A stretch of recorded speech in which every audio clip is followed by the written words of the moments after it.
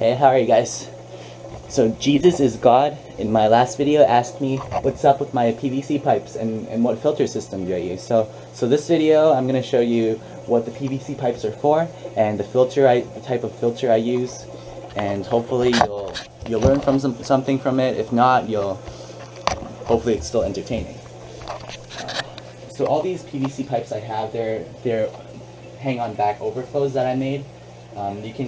You can Google or YouTube how to make these, and other people show you how to make them. They're quite simple, really. So what it essentially does is when water level goes above a certain point, it automatically flows it back down into another tank or wherever you want it to go, as long as it's lower than the water level. So I have two on this tank. This one goes down to my filter. This one goes down to my 20-gallon tank.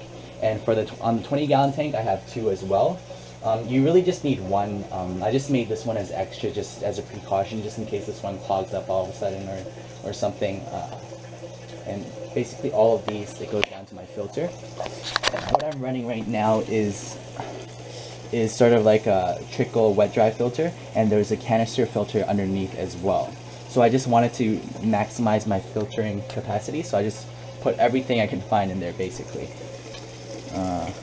So this is just the first level of the mechanical filtration. It's a filter floss. You notice how I put three pod scrubbies in there? They're pod scrubbies. They're for biological filtration, but that's not the reason why I put them here. I put them here because when the water splashes onto the filter floss, it actually makes a loud sound, and by putting the pod scrubbies here, it actually dampens the sound a bit, so it's not too loud in this room. The next level here, it's actually all pod scrubbies, and I don't know if you can see it, but it's a trickle filter down here. I have another level of that underneath as well, and once it gets to the bottom, it's you can't see it, but once it gets to the bottom, I have a huge tube. It's a huge canister, and I have around 1 kilogram of C-Chem matrix biomedia in there.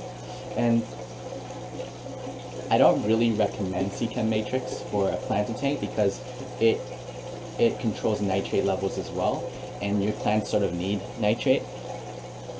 If I were to buy my media again, I wouldn't have gotten this, but I got this because there was a big hype about it and that it was really good, and that you don't even need plants to have a great fish tank because this controls nitrate levels, and I just wanted to try it out. And it has a lot of surface area, so I liked it because it had a lot of surface area, not because it could control the nitrates.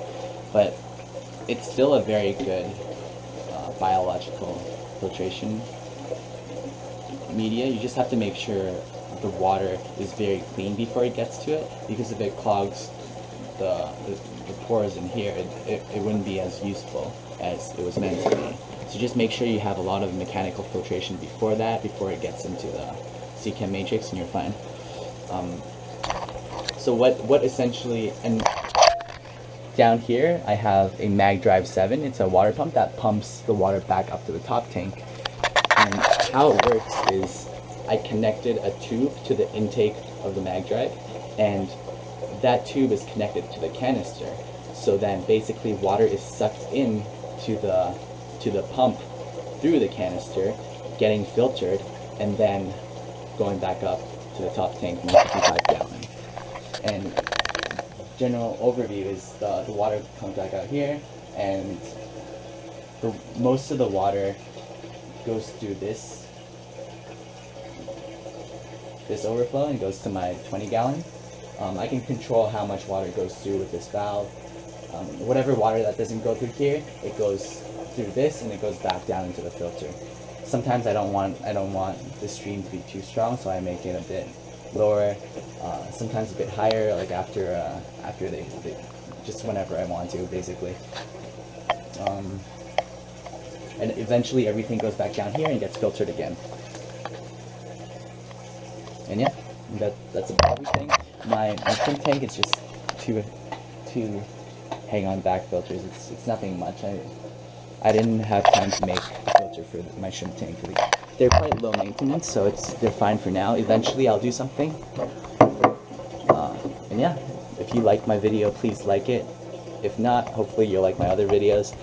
And if you haven't already, please subscribe. It really helped me out a lot, and I'll see you the next time I make a video.